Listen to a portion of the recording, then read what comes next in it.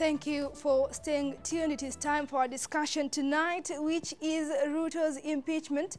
We are having Mr. Edwin Kegoli, who is a political analyst, join us via Zoom. Thank you so much, Mr. Kegoli, for making time.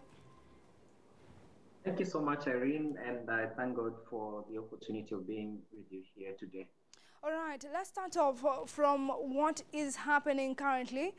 Amani National Congress Party leader Musalia Mudavadi and his party members are now saying they will present a motion in the National Assembly to impeach Deputy President William Ruto. Is their call warranted, or are they seeking relevance as a party? First of all, you would want to understand if this is a position that has been adopted officially by the ANC party, and you've not seen that procedural process being brought to the public domain. But however, it is everybody else's constitutional right under Article 150 to, impeach, move a motion to impeach the deputy president. And there are grounds that have been spelled, of that could warrant an impeachment of the deputy president. But then again, we do not know yet because NC has not officially made the move, so we don't know on which grounds they want to remove the deputy president. But until that is done, we just speculate on maybe what they want to do. But then again, when you look at this issue very critically, of course, impeaching the deputy president is not just something you can wake up and do. You see, it almost looks like ANC just did a knee-jerk reaction, or the move is a bit impulsive rather than well thought out process, because you need the numbers in the National Assembly, you need the supermajority in the Senate to ratify the decision.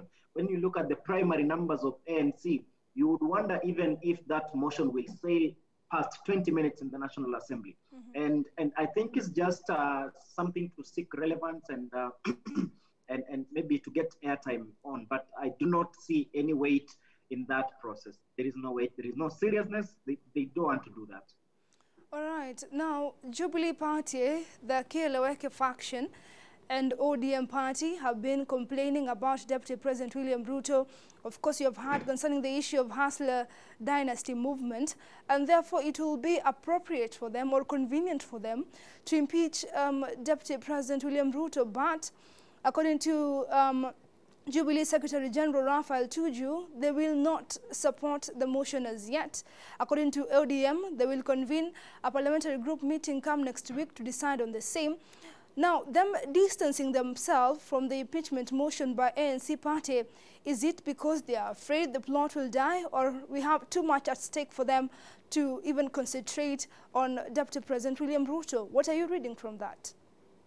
Too much at stake. And Jubilee do not want to get into this unnecessary war. Even if you are strong, you must choose your battles wisely. And impeaching the deputy president is not the best thing to do right now. You see, many Kenyans are emotional people. So if you want to impeach the deputy president, it will only serve to embolden him, to strengthen him. Look at the time between now and when we are supposed to hold general elections. That's a very short span of time. And then you ask yourself, is it politically making sense to impeach the second in command in this country? And in my opinion, I do not think it's making any sense. And Jubilee Party distancing itself, that means it's not interested in dealing with the deputy president in such a manner. Because, you see, impeaching William Ruto as the deputy president would plunge this country into unimaginable politics, which would mean difficulty in President Kenyatta being able to handle his remaining term peacefully, and peacefully I mean being able to meet his development agenda. So because we are going to see a lot of politics if such a move is sustained both in the National Assembly and the Senate. So from the word go, even ODM know, that is you don't do that. That's a no-go zone. There's no point, it's not going to add any value.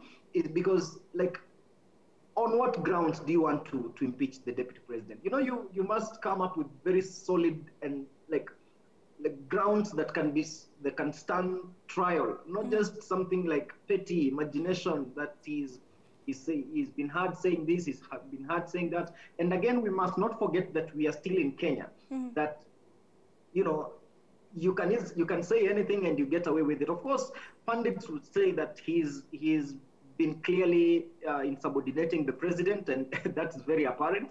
But then again, is that an impeachable offense? You know, you can say I have a right to opinion because everybody has a right to opinion. They can share their minds and thoughts. So, and there is nothing wrong with that. And there is no law that mandates the deputy president to always agree with the president. Right. So it also brings this issue of legalese, you know, the legal grounds and threshold that would enable the impeachment of the deputy president. And at this point, I do not think there is any ground that would constitute such a move successfully. All right. Now, according to the motion which of course has not been presented in the National Assembly, Lugari Member of Parliament, who is the deputy party leader in ANC party, says that he has 16 accounts of what he is presenting against Deputy President William Ruto. It requires at least 6. We'll see whether the motion will sail through. If at all, it will be presented in the National Assembly. But pundits have been questioning why now. We have seen the Deputy President William Ruto being defiant since 2018 after the March handshake. Why would you think that they would want to push for it at this particular moment? I think maybe because they lack anything else or meaningful to do. Because why would you want to impeach the deputy president? Is he causing government to stall? Of course not. Like, the president, Uhuru Kenyatta, who has the constitutional mandate and the authority of this country. President Uhuru Kenyatta is not incapacitated. He's fully mandated and, of course, democratically elected. So his deputy, whether they are in consonance or in disagreement, it does not hamper development. If president wants to negotiate facilities that would spur economic growth and development, he can do that whether or not the deputy president is in government. So it is an ill-advised move for ANC party, and I think they should also be very consistent because when they talk about economic recovery, like economic policies that would help move this country forward and lift us from this recession that we've been plunged in by COVID-19. How is impeaching deputy president going to help in that cause? So that means whatever they say, they actually don't believe in it, because right now they should be moving policies and pieces of legislation in the National Assembly and the Senate that would help this country's economy recover. But you see what diversionary they are getting into in something that is ill-advised, something that even a serious democracy would think twice before they do, because of what essence, of what economic sense, of what political sense will it make when you impeach the deputy president? He's not delaying government projects. He's not a signatory of any account. We have the president who is very functional. So they should concentrate on things that matter. Let us focus on BBI, let us pass it. Let us deal with issues like now that the courts are stopping this process at the county level. What do we need to do? What situation are we in as a country? How do we move the country forward? In fact, they should also be thinking about Mudavadi becoming president, because we've heard them say Mudavadi is going to be the president. So instead of wasting time introducing motions that do not make sense to them, that will not even add value, they should go consolidate a voting base so that they convince Kenyans that they have the best policies. But if this is part of what these guys are, then they have got no agenda for this country. All right, I'm sure Mr. Kegoli, you've seen Wiper leader Kalonzo Musyoka, ANC leader Musalia Mudavadi, and Ford Kenya party leader Moses Wetangula put themselves in a sort of an alliance, a purported alliance, of course trying to scuttle the march that Deputy President William Ruto, the inroads that the Deputy President William Ruto has made so far. The concern being the by-elections that we are having. ANC party is anticipating to win in Matungu. Deputy President William Ruto, UDA, allegiance has put a candidate in Matungu. Wetangula, he's eyeing Kabuchai, and Wiper party leader Kalonzo Musyoka is eyeing Machako senatorial seat. Now, when you look at this purported alliance, do you think it is strong enough to bow out Deputy President William Ruto influence in some of these political areas or in some of these constituencies? One thing is they have to gang up in order to maybe just try to look like they have some weight and some strength. And William Ruto is almost like a lone soldier. I think it's going to be very interesting. And first of all, when you allow me a little latitude, like the alliance between Mudavadi and Wetangula in Western Kenya, and of course, noting the influence of Deputy President William Ruto in the region, you will realize that William Ruto controls some section of Western Kenya, not entirely, but some significant section of Western Kenya, which of course is making a lot of political sense. And then again, in these three by-elections, we are going to see really how Deputy President is well rooted in Western Kenya and what influence he can make in, of course, the by-election in the Kalonzo backyard. And of course, Kalonzo has to think about Deputy President. He has to think about Governor Alfred Mutua. And you see, Kalonzo is now facing a lot of battles because there is this youthful Governor Mutua who is coming and wants to lay claim to the eastern region that Kalonzo has controlled for a long time. You see, there comes a time when there is vibrance and new blood and freshness and new energy that comes and challenges the dominance of somebody, and they can easily like take over and of course render the traditional leader like irrelevant. But then again, that is an issue of time. We will see how the people will decide on the ballots. However, it should not be underestimated the influence and power of Dr. William Ruto in the said by-elections, because he can easily tilt the results, because he's a very sharp and astute politician, and he goes for what he believes in. Look at what happened in Msambweni. You would never believe such a thing would happen. Like, that is the stronghold of ODM. So it wouldn't come as a surprise if Deputy President William Ruto's candidates win, especially in Western Kenya, because he's really pitched tent in Western Kenya. And Western Kenya, people are largely seen as very liberal, like they listen to everybody who comes to talk to them. But then again, Mudavadi and Weta need to do their homework. Let them consolidate their base, and then they get a clear leader. We know it is Mudavadi. Weta should back Mudavadi and allow him to take the lead. But otherwise, it's just like the ordinary thing we know. All right.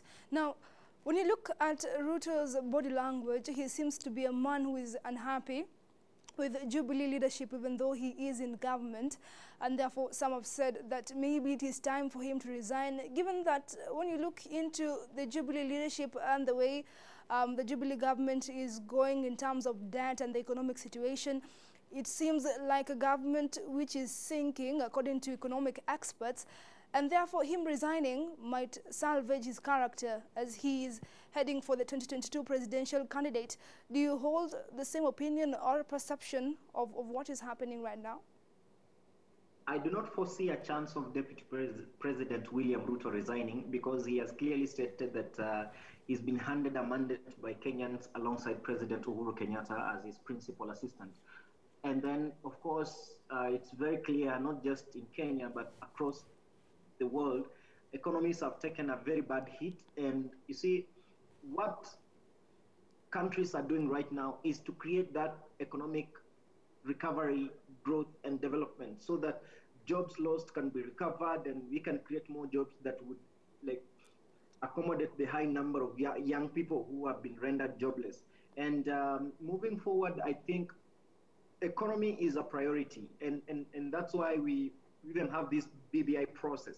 So, and like, of course, you've had Deputy President William Ruto criticizing some government projects and saying that they have not performed because of course, the coming in of Raila Odinga. But then again, we ask ourselves, what did Raila do to stop the implementation of these projects? Yes. See, Raila came in to create a situation of coherency, a situation of togetherness, like bringing Kenyans together. Because if like President Uhuru Kenyatta did not agree to the handshake, then I don't know what Kenya would be talking about right now. Because you look at how things were quickly turning into or spiraling into at that particular time, immediately post 2017.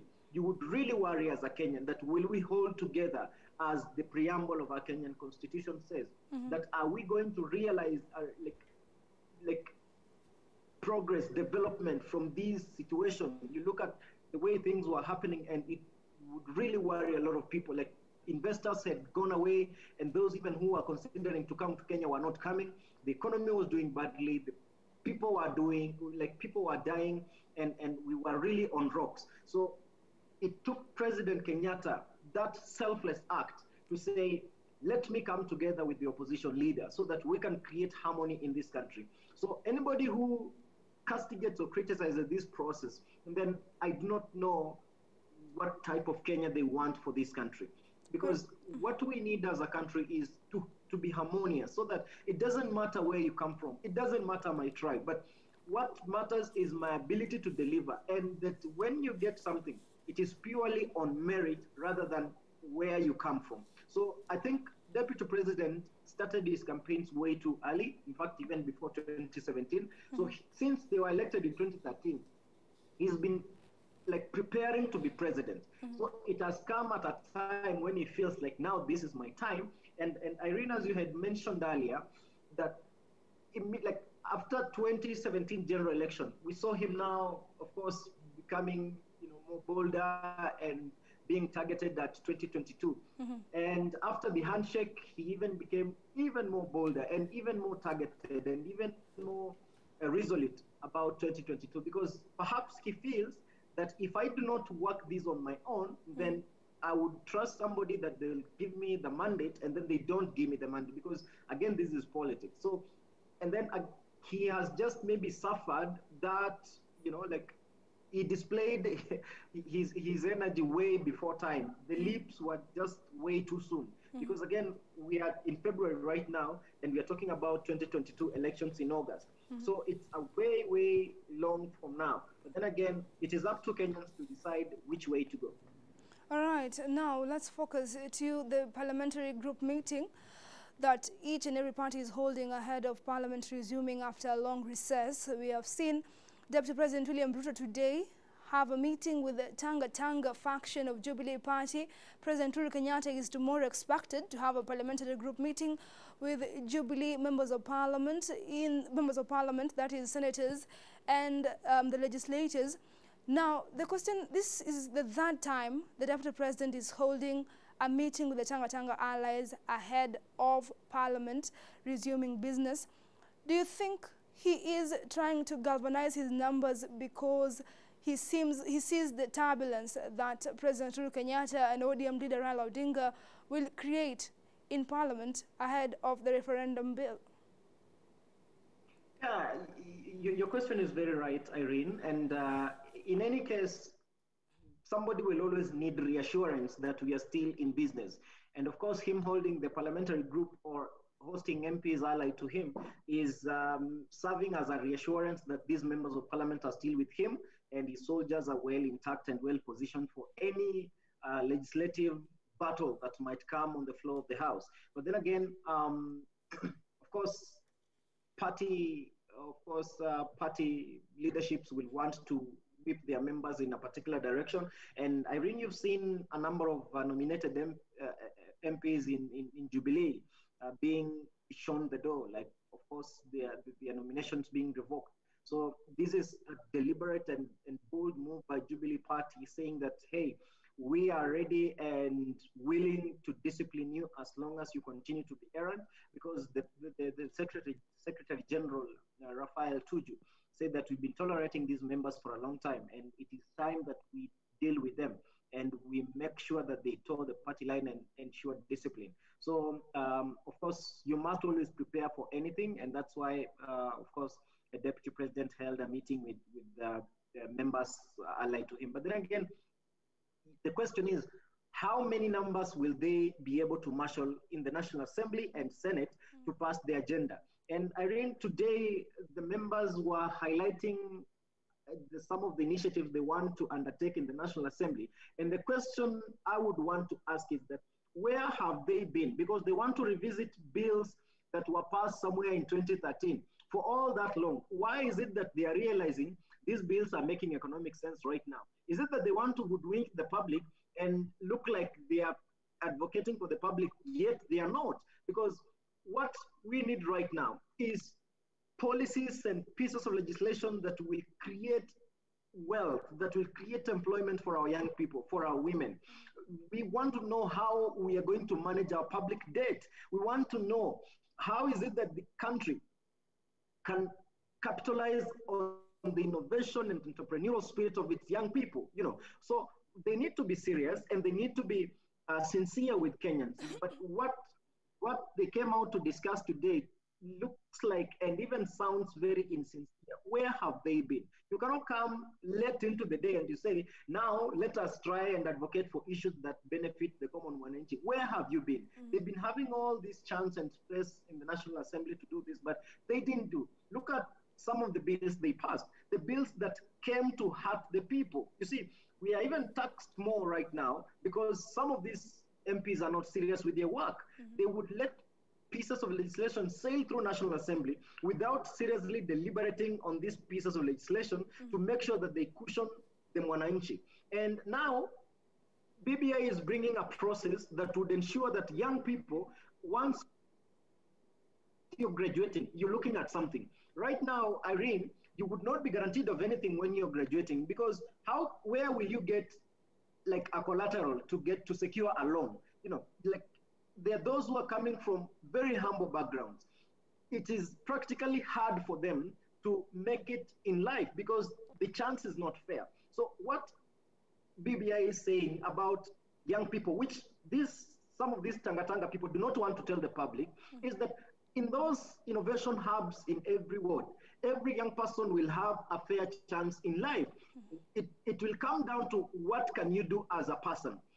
Not necessarily how much money you have, but can you develop an idea and then you'll be trained and of course conducted through the process and then facilitated. So it's now coming back to us. Can we innovate as research is pointing that we are among the best in innovation and creativity? All right, now finally, the heart of the discussion that they were having today at Karen has been the issue of the referendum law. We're having the Justice and Legal Affairs Committee having a referendum law that gives a yes or no vote when it comes to the referendum. We're having the other one by Constitutional Oversight Implementation Committee, which wants a multiple vote when it comes to the referendum. And now Deputy President William Ruto allies wants a multiple vote when it comes to the referendum. But ODM leader Raila Odinga and President Uhuru Kenyatta is opposed to the same. Now, when the referendum law is brought into the House, how do you think the Deputy President will be able to marshal numbers to ensure that they get their way on this issue of a yes, no, or a multiple vote when it comes to voting for the referendum?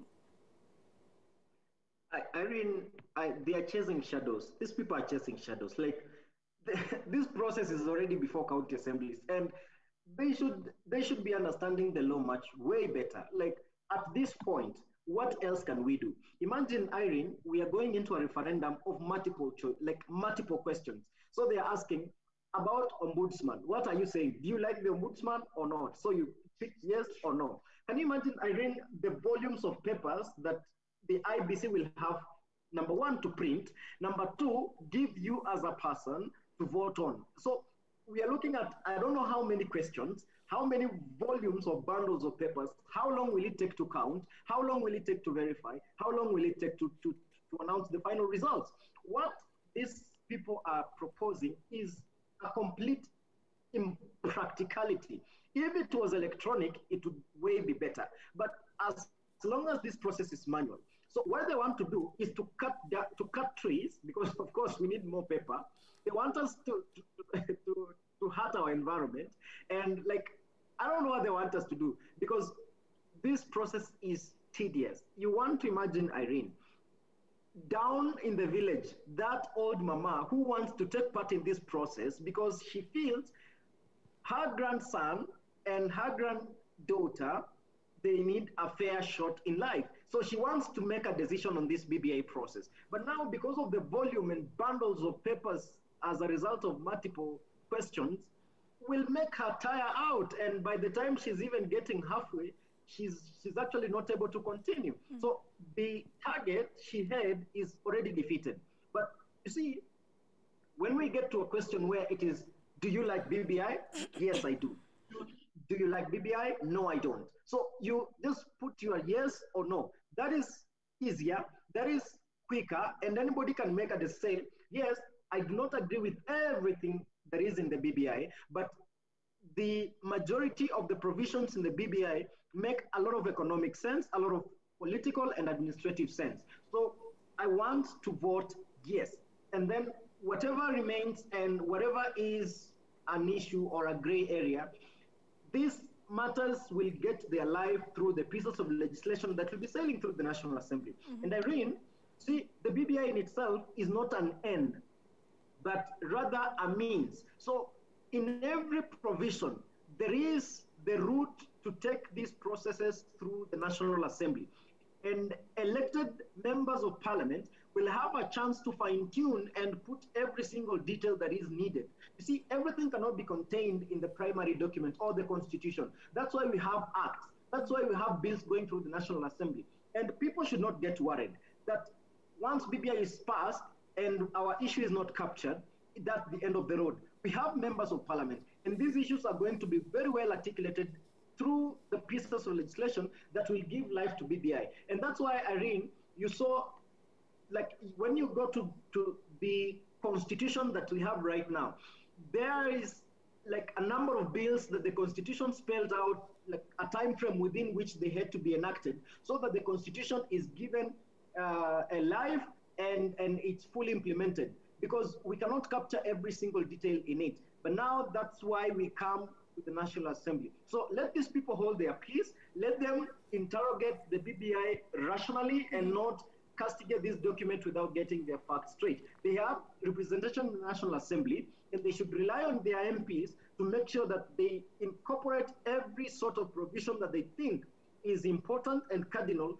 to this BBI process. We have not locked out anybody, and everybody is still allowed, because even when Irene, committees go into sittings in the National Assembly, there is that public participation chance. So anybody from the public can apply to give submissions to a bill concerning this BBI. So it is not an end in itself, but a means. This is just like that stepping stone, that primary document that will house the essentials, and then everything else, the body, will come through the legislation process. All right. Thank you so much, Mr. Edwin Kigoli, for making time. That is quite a perspective concerning the issue of BBI and the referendum bill that is being tabled in Parliament very, very soon. We're taking a short break. We'll be back with more on what is happening in the country and beyond our borders. See you in a moment.